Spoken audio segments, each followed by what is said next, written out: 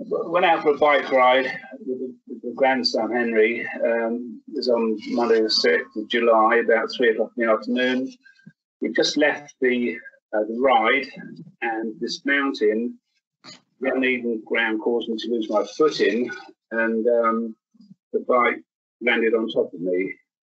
That's basically what happened.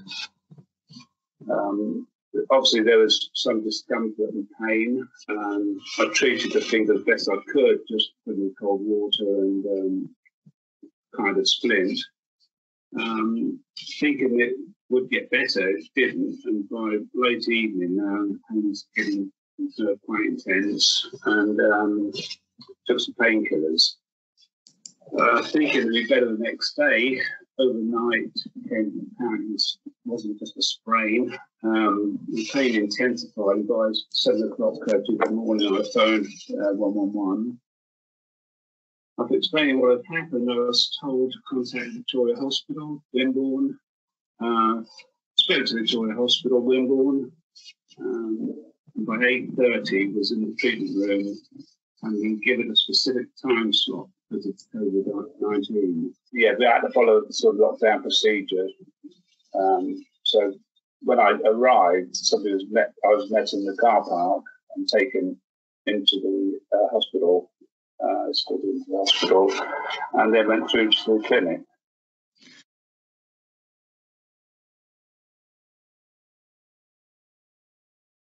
I think it was about 6 or 9 months ago. I did a similar kind of thing, but on a machine I've got, and I had to go to the hospital. And again, I went to the Wimborne Hospital. First, I went to the Poole Hospital. My finger got infected after I cut it quite severely, and went through the similar kind of procedure, but obviously outside of COVID-19. So within the last year, I've had the same kind of experience. Yeah, well, 111 sort of set the thing up, and I phoned the hospital by 8 o'clock as soon as they opened on the Tuesday morning, and they fortunately had a spot at 8:30 and thereabouts, and I went straight along, so it couldn't have been any quicker. They took an X-ray, obviously, first of all. The results of the X-ray, the senior nurse reset the finger and had another X-ray done. And the hand dressing nurse was there at the same time. And she said, they gave me a temporary dressing and said, basically, come back later in the day. I think it was about, say, 5:30, 6 o'clock. And they put the finger in a plaster cast. So that was all done in one day, which was very, very good.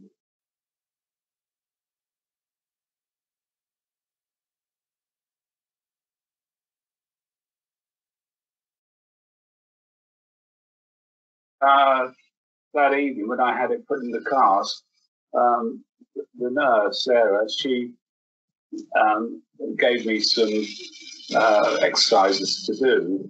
So my exercises were all done at home. She arranged to sort of get in touch 2 weeks later, which I did do, and so it all worked out very well.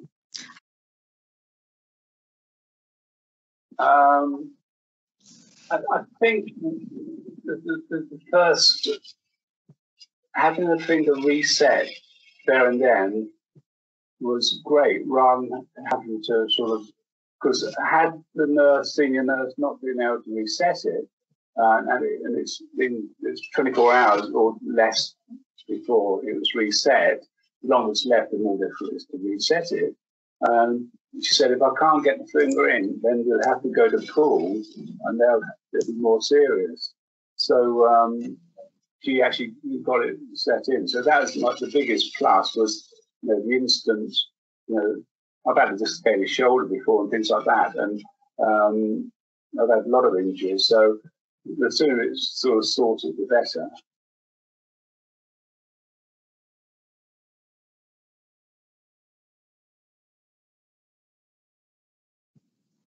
Yeah, I think everything I wanted have done, they did, and I couldn't have asked for any more. They gave me as much attention as the injury deserved, to be honest. Everyone, you know, from day 1 to day 20, they were all spot on. They couldn't have been better.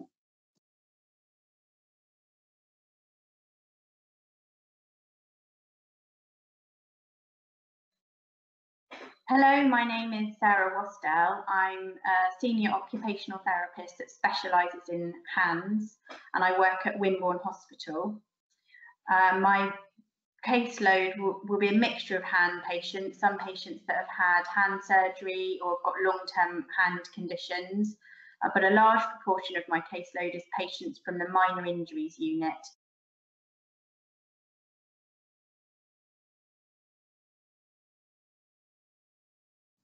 The minor injuries unit had quite a few changes. They took on the Blanford minor injuries unit. They extended their hours to 7-day working, and they started working from 8 till 8. So they were providing a bigger service for patients in our community. They also started triaging all patients. So patients were phoning in, as the patient in the story referred to. I'm the only hand therapist in the trust, and so the only hand therapist at Wimborne Hospital. But I was actually redeployed during the lockdown. So at the beginning of March, I was told I had a couple of weeks to wind down all my patient list, and that I was then redeployed up to the ward at Wimborne Hospital, where I worked for 3 months. He was one of the first patients I saw when I came back from my redeployment into the hand unit. So for him, it was a benefit, because if I hadn't have been here, if he'd come up 2 weeks before, then he would have had to have gone to Poole for his therapy and treatment and had to attend Poole Hospital.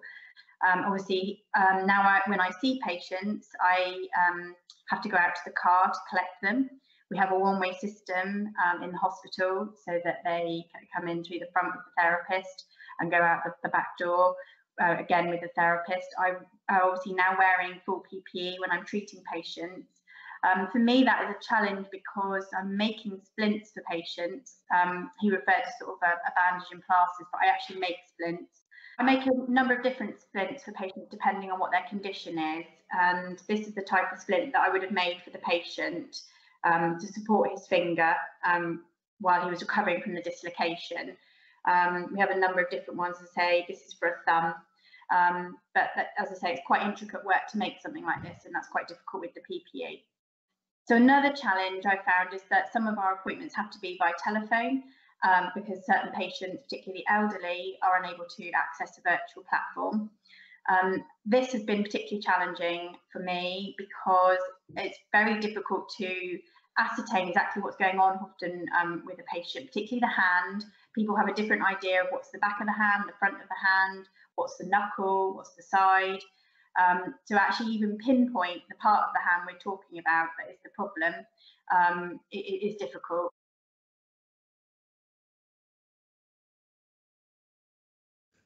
So I think for the minor injuries unit, the triaging process of speaking to a patient on the phone and giving them an appointment, giving them a time slot for an X-ray for something that's worked, it's meant the patients are able to wait at home rather than here.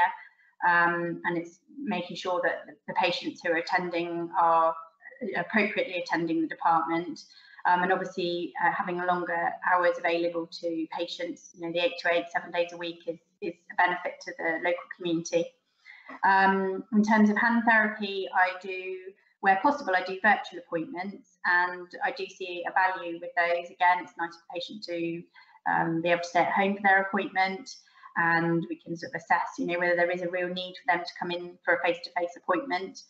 I potentially can work from home, so sometimes travel and numbers of people in the department.